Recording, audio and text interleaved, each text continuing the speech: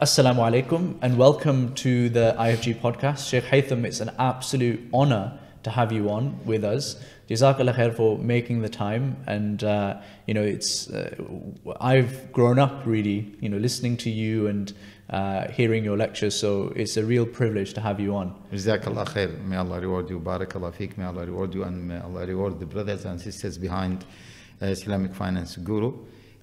But you just said that you grow up listening to my lectures. Yani either you meant to say that I'm too old or you want to say that you are too young. Which one? Or maybe both, which is worse? I think you should interpret it in the way that... Yeah, you know that yani, interviewing me is not an easy job. You know this. I don't know. I feel like I'm being interviewed. Yeah, of course. This is what I do in many cases. Yeah. And I don't know whether you have done your homework about my interviews. Maybe you were listening to my lectures, but not the interviews. Not the interviews, yeah. I think that's where I made the mistake. Okay, khalas. I will not give you hard time. No, jazakallah khair. So you can start, no problem. I remember already started, but anyway. Absolutely. I remember you used to come to Jimas quite a lot as well, right? Back in the day. Yes. So you are not a young person. I'm quite old now, I think. I'm getting grey hairs in my beard. Yeah, mashallah. Alhamdulillah. Sheikh, I wanted to ask you, you came from, the Middle East to the UK, and you're someone who, you're one of the, important shuyukh who focus on Islamic finance. And I just wanted to, just get your story about how you got into it, because not every scholar gets into this area. Yeah. What led you to it? Is it interest, or what was it? Yeah, Bismillah ar-Rahman ar-Rahim, Alhamdulillah, wa salatu wa salam ala Rasulillah. Actually, there are a number of reasons behind that. First of all, Islamic finance is one of the miracles. Yeah.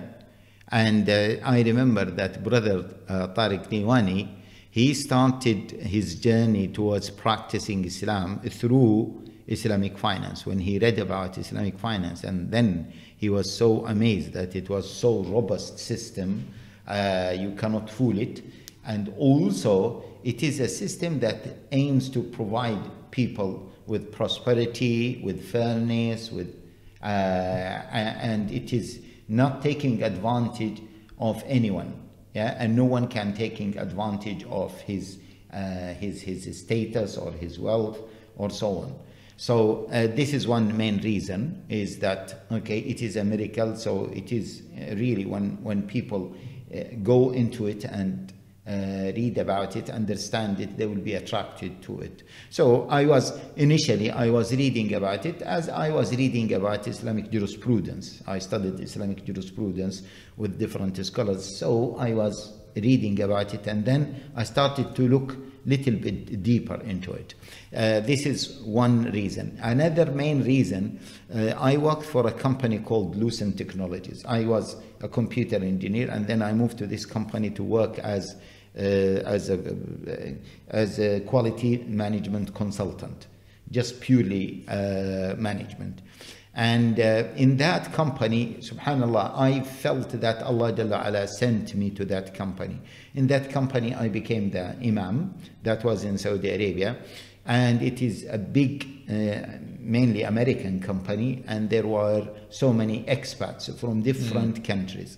And they started to ask me at that time was late 90s, late 90s. So there was a boom in stock market and shares. So they were asking me about stocks and shares, etc., etc. So I found myself compelled to study about stocks and shares in order to be able to answer their questions.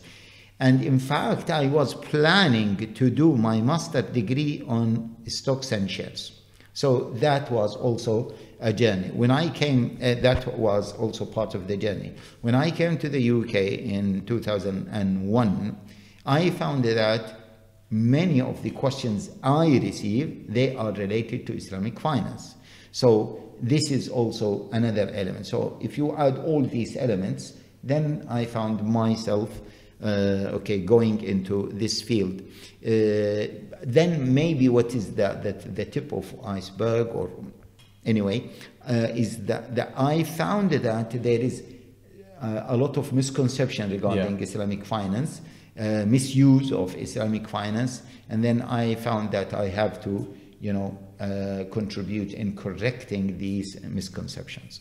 No, Jazakallah khair, Shaykh. And, it's an interesting journey because, what I want to ask you is also about what you found about the Islamic finance industry, because in many ways, I think I share the same sentiment, which is where I came at Islamic finance from a very grassroots level. Like, what are the individual problems that people have? Yeah. How can we solve them? And, I worked in the city and I saw how Islamic finance is done in the corporate world. Yeah. And I realized that that's not for me. I felt, and I don't want to put words in your mouth, I felt that wasn't, long term, it wasn't, that impactful. Yeah. It wasn't going to add value to the world. Yeah. And rather the way to solve it is, actually address real needs of people. Yeah. But I wanted to ask you, what's your kind of experience of the corporate and personal Islamic finance, and how has that changed over the time? This is a good question. Actually, there are a number of problems regarding Islamic finance. First of all, the limited understanding of Islamic finance. This is a huge problem. Many people think that Islamic finance is the prohibition of riba, one, and on the other side, providing financial transactions that are Sharia compliant. That's all. Yeah, this is Islamic finance, and therefore they try to produce certain products. Yeah. Different forms of musharaka, different forms of mudaraba, different forms of murabaha, and so on and so forth. But Islamic finance is bigger than this. Bigger than this. And we have to understand that because, Islamic, in order to be able to provide humanity with the correct solutions, and in order to be able to identify the size of the gravity of the current problems regarding the financial system. And as you know that now there is, a discussion, deep discussion, who controls who? Politics control finance, or finance control politics. And then ideology, is in the middle of both sides. Does ideology influencing Islamic finance or finance? Or does ideology influencing politics? And so these are the three main players, you can say, in the world: ideology, politics, and finance. This is my view regarding anyway. So who controls who? Now, when we understand the nature of Islamic finance and that it is a comprehensive, holistic system that is interfering in our social life, in all aspects of our life, and it is heavily influenced by our ideology, then we can understand that if the world does not accept Islam as an ideology, they will not benefit that much from Islamic finance. However, let me say this is very important. Islam is a very miraculous religion. Islam is the light. It can penetrate any place, you cannot block the light of the light of the sun, and the rays of the sun. So even if you block it, it will still affect the surface. And this is the power of Islam. So even if you do not have an ideological system that can foster Islamic finance, still Islamic finance can be beneficial for that system, even if that system is anti-Islamic. Still people can benefit from Islam, from Islamic finance as well, even if the system is not just un-Islamic, no, anti-Islamic. So this is one big problem, a huge, you can say, intellectual, ideological problem about Islamic finance. The second main problem about Islamic finance is that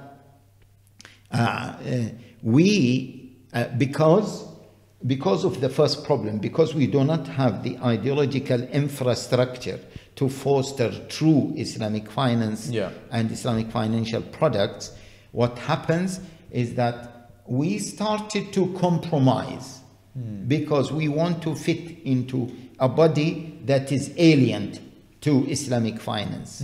So we started to compromise in order to find a place, in order to fit, in order maybe to convince them. And that led to so many problems in Islamic finance. And that's why Islamic finance in many cases is unable to provide societies, different societies, with the intended solutions Islamic finance would be able to provide if there was the proper ideological fostering system. And that what, you know, John Foster, he was the ex-editor of the International Islamic magazine, something like this. He's a non-Muslim guy. He wrote an article that really we need to be aware of it in 2009-10, after the global 2008 recession. And he said, has Islamic finance lost the opportunity to provide the globe with solutions? And he alluded to the fact that Christianity has lost the opportunity because Christianity compromised a lot and it lost its value.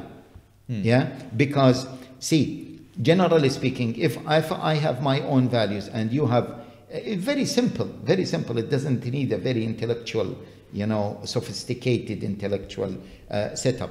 If I have my values and you have your own values, I compromise my values to fit into your values, I have no values anymore. So you don't call them my values. I'm now adopting your values, okay?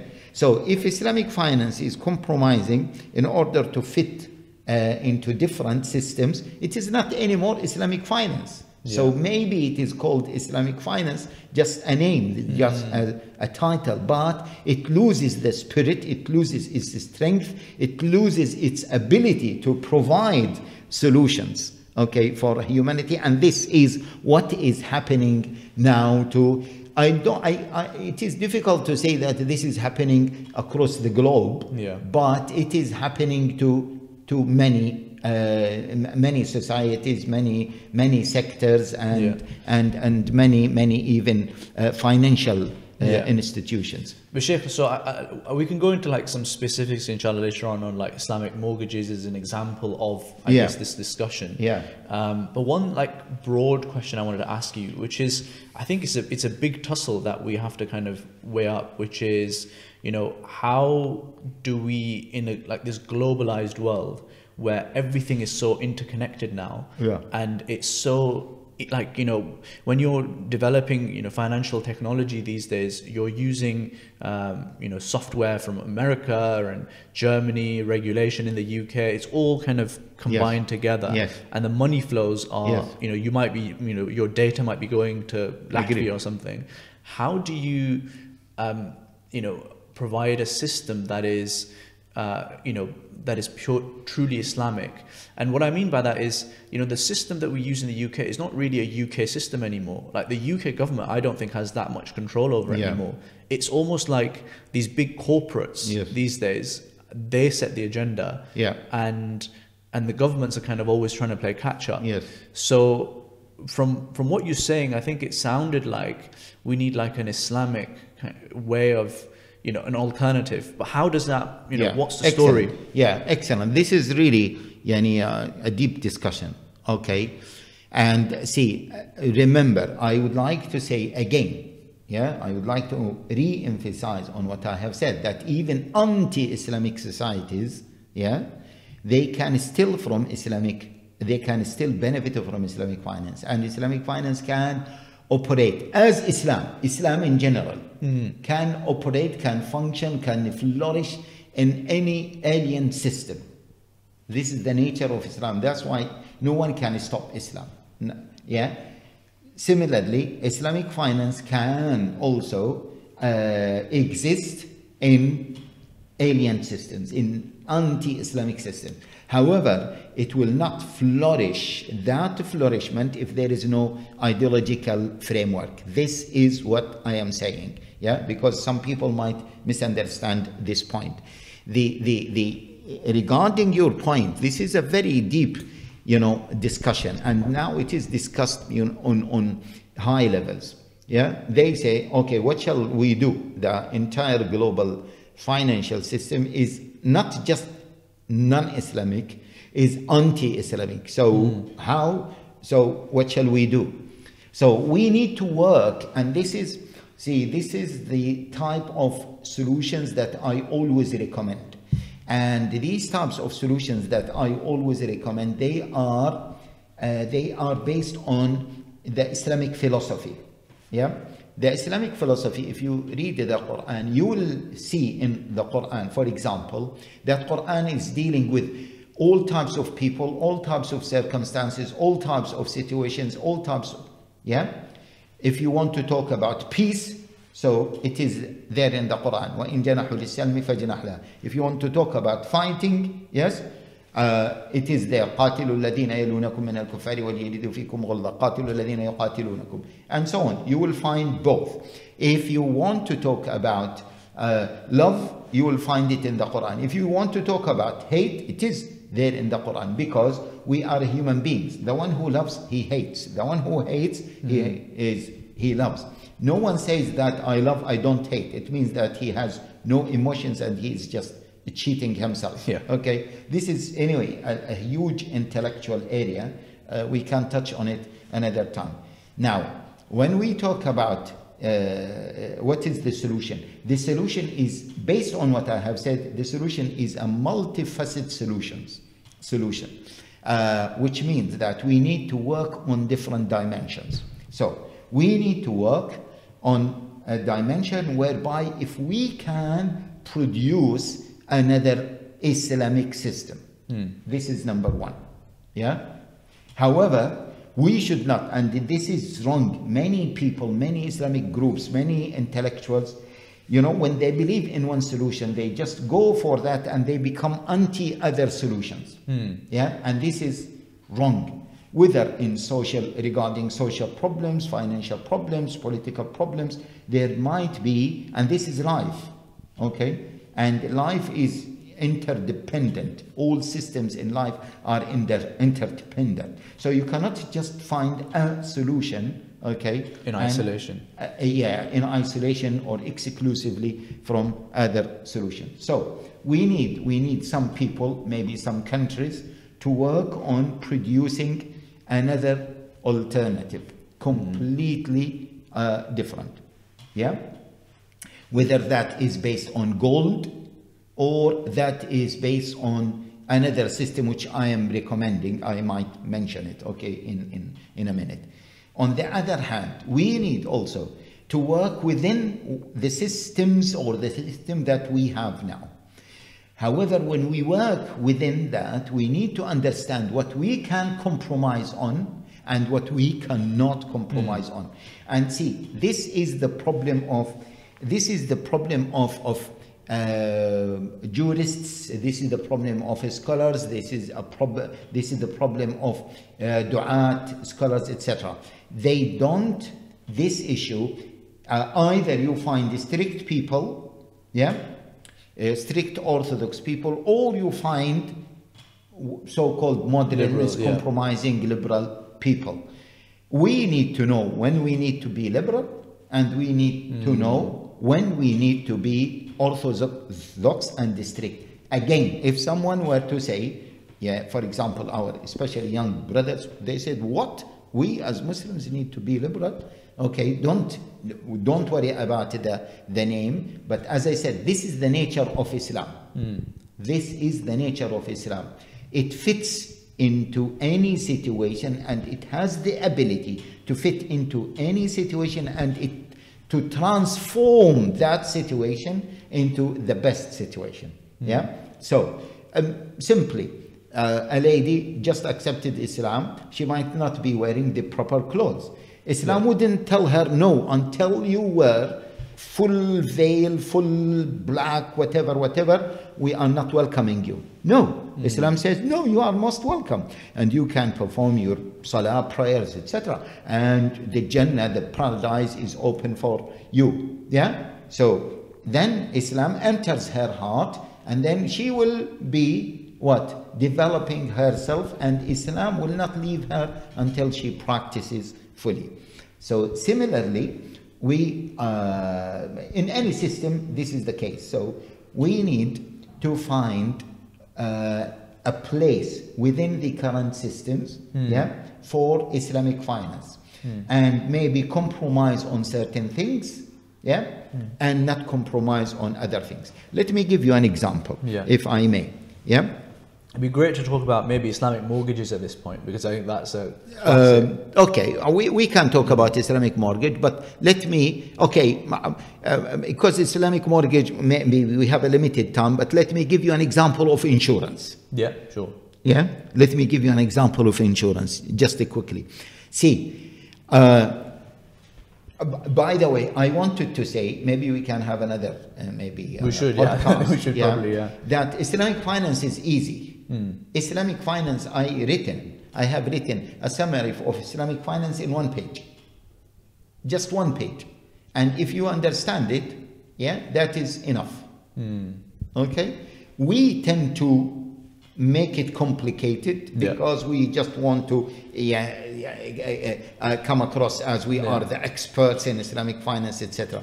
All these, sophisticated things are applications of these rules, which can be summarized in 1 page, as I have done. See, what is Islamic finance? What is the summary? Any transaction in Islam is allowed. This is the ruling. Al-asl al-hil. Except, so the haram is the exception. Yeah. Except if it has dhulm. Full stop. Yeah. Yeah. Now the dhulm can be dhulm against other human beings or against yourself, which is dhulm against your relationship with Allah Jalla wa'ala. Yeah. Now, against dhulm against others. Yeah, it can be either a cheating, which is clear anyway. It can be riba, yeah, or it can be gharar, or gambling, yeah, or any transactions that will lead to disunity. Yeah. These are the main reasons for the prohibition. The main reasons for any transaction to be prohibited. Now, we can, of course, the cheating is clear, yeah? We do not compromise on cheating, or in buying and selling that will create problems, okay? What we are left with is mainly riba and gharar. Yeah. I compromise on gharar. So insurance that has elements of gharar, uncertainty, yeah, I am easy with it, provided that both sides agree to it. Yeah, and now there is a trend within, Islamic finance scholars and experts to overlook that. Yeah. However, what we cannot compromise on is what? The riba. The riba. Yeah. So if we get into non-Islamic setup, yeah, and we want to to produce Islamic products, we need to know that maybe gharar, if there is a consent from both sides, can be overlooked. Yeah. However, when we come to riba, that is something that we cannot compromise on whatsoever. Yeah? Yeah. And I would like maybe to conclude because of time, or maybe we have still 5 minutes. See, we have to understand that what is haram in Sharia, what is haram in Sharia is not haram only because of the akhirah, or because it is the right of Allah Jalla wa'ala. Yeah? You rarely find a haram like this. You might find some haram related to some acts of ibadah. But haram other than this, it has impact on our life. It's harmful. It is harmful. Okay? And therefore, people should not say, well, let us compromise on the haram. Yeah? Because it will be counterproductive in the dunya, not necessarily in the akhirah. That's why this haram, for example, riba, which is a big sin. Gharar, uncertainty, is not a big sin. And the Prophet ﷺ did not say that it is a sin, even. The Prophet ﷺ naha, he prohibited this kind of, because it leads to some problems. That's why some scholars said, what is the illah? The legal cause behind the prohibition of riba. Is it because there is no consent between both sides? Is there any cheating? Or is it in of itself? So no, the illah is there is no consent. There is a possibility of a cheating. And therefore, if there is a consent and there is no possibility of cheating, it can be overlooked. However, riba in of itself, yes, in of itself is problematic. In of itself, the illah is exchanging money for more amount of money, or a riba for a different amount of riba. And Allah Jalla wa Ala made it what? Made it as a source of problems. That's why Allah Jalla wa Ala says, الَّذِينَ يَأْكُلُونَ الرِّبَا لَا يَقُومُونَ إِلَّا كَمَا يَقُومُ الَّذِي يَتَخَبَّطُهُ الشَّيْطَانُ مِنَ الْمَسِّ. And that's why the prohibition of riba is a grave prohibition, unlike the prohibition of gharar. So the Prophet ﷺ said that Allah cursed the riba, the one who consumes riba, the one who gives riba, and the one who facilitates the contract of riba. So it is not any prohibition, so we cannot compromise on it. And consuming riba, for example, mortgage. Now many people say that there is a fatwa that you can have one house, on conventional mortgage. And we say no, because this is, although you might think that it is a solution for you, but that is in a micro short term. But on a macro term, this will damage the economy. And the main reason behind the recession of 2008 was what?